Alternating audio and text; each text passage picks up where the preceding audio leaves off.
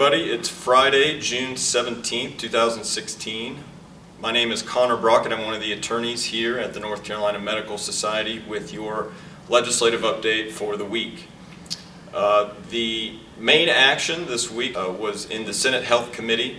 The senators took up a proposal that would repeal or phase out the state certificate of need program over the next 5 years to be completely gone by the year 2021.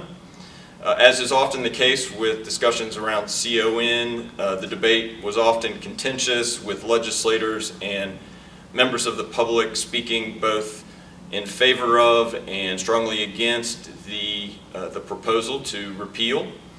Ultimately, the committee decided not to take a vote on the proposal, so the CON repeal bill remains in Senate Health for now and perhaps until the end of session.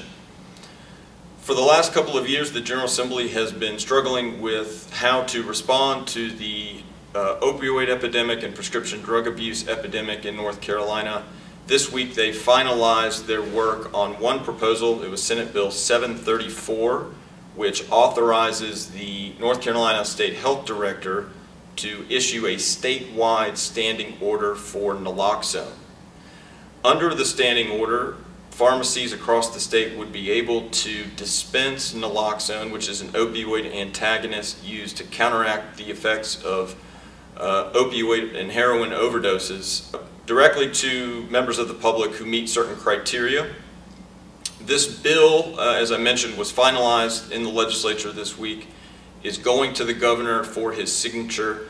We understand that early next week the governor will sign it, and simultaneously the state health director will issue the statewide standing order for naloxone. Finally, I want to give a special thank you to the physicians that attended our White Coat Wednesday this week. We had representatives from the North Carolina Pediatric Society and the Western Carolina Medical Society come join us here, and thank you to them for taking time out of their schedules and participating in the legislative process.